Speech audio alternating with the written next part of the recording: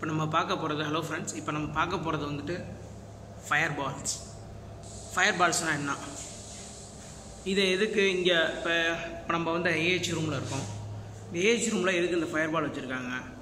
சரி, இப்போ AH room இது எப்போதுமே லாக்கில் இருக்கும். லாக்கில் இருக்கும் போது ஏன் ஃபயர் எக்ஸ்டென்சர் எப்படி உள்ளே வந்து அனுப்பாங்க அப்படிலாம் டவுட் இருக்கும். அதுக்கு தான் இந்த நாங்கள் ஃபயர் பால் வச்சுருக்கோம். ஃபயர் பால் ஆக்சுவலாக எதுக்கு நாங்கள் யூஸ் பண்ணுறோம் அப்படின்னா, இது வந்து ஒரு revolution of fire and safety அப்படின்னே சொல்லலாம். நியூ ரெவல்யூஷனே சொல்லலாம். இது வந்து +80°C இங்கே வரும்போது ஒரு ஃபயர் ஆணுச்சு, ஒரு +80°C வந்துருச்சு அப்படின்னா இது பிளாஸ்ட் ஆகி ஃப்ராக்ஷன் ஆஃப் டயத்தில் இந்த ஃபயரை வந்து ஃபுல்லாக அணைச்சிடும்.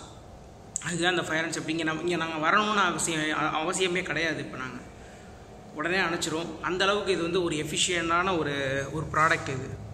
இப்போ நான் கேட்ட வரைக்கும் என் ஃப்ரெண்ட்ஸ் வந்து நிறைய இன்ஜினியர்ஸ் எல்லாமே வந்துட்டு துபாயில் கூட ஒர்க் பண்ணுறாங்க. இன்னும் ஃபயர் பால்ஸ் வந்து அவங்க நெட்டில் பார்த்துட்டாங்களே தவிர இன்னும் எதுலேயுமே அவங்க யூஸ் பண்ணலை.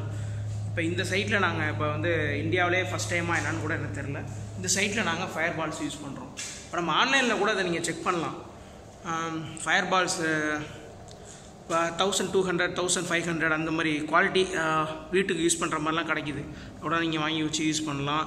அப்புறம் நீங்கள் ப்ராக்டிக்கலாக இதை பற்றி நீங்கள் தெரிஞ்சுக்கணும் அப்படின்னா நீங்கள் நெட்டில் சர்ச் பண்ணுங்கள். இது எப்படி ஒர்க் ஆகுது, எப்படி யூஸ் பண்ணுறாங்க அப்படின்ட்டு உங்களுக்கு தெரியும். இப்போ நான் டெமோ பண்ணி காமிக்க முடியாது இங்கே, சாரி ஃபார் தட்.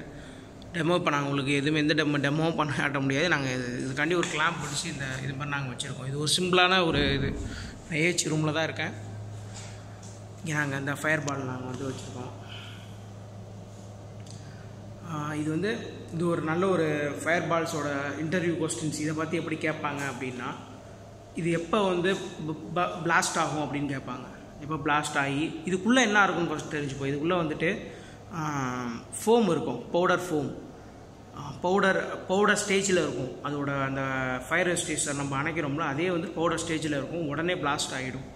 அப்படி தான் இருக்கும். இது வந்து எப்போ இதோட டெம்பரேச்சர் என்ன அந்த டீட்டெயில்ஸ் வந்துட்டு +80°C -40°C. -40 போனாலும் அப்போயே உங்களுக்கு ஹீட்டாக தான். அது வந்துட்டு ஒரு வகையான ஒரு ஹீட்டு தானே.